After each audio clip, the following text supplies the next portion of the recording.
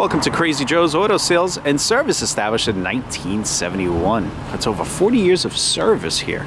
Anyway, FordStepVansForSale.com. This is what we specialize in. We move quite a bit of these each year.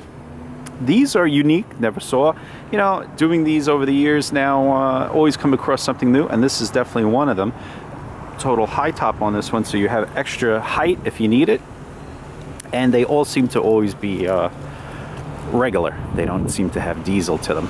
Unless you talk about the Freightliner, or when you talk about the E350. Just unfortunately never come across the diesel. I like the diesel, but hey, whatever. Dualies, you could always tell, a quick way to tell if it's got the wire is with the little flare here on the side. We also have the Sprinter for sale. Here's a regular top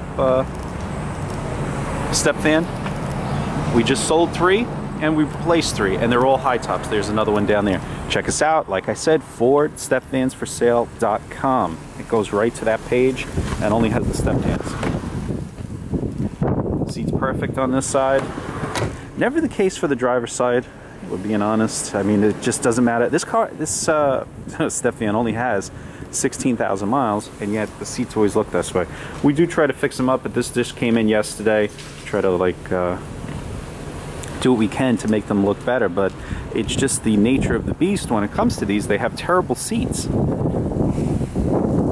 or it's the people getting in and out of them. They just have something in their pockets and rip them. Also has lights. You have the partition. Has a radio, heat, air conditioning. 16,907 miles on this one. If you need more help, call us up here. We could even possibly set you up with some financing from a company that does step vans. Give us a call for details on that.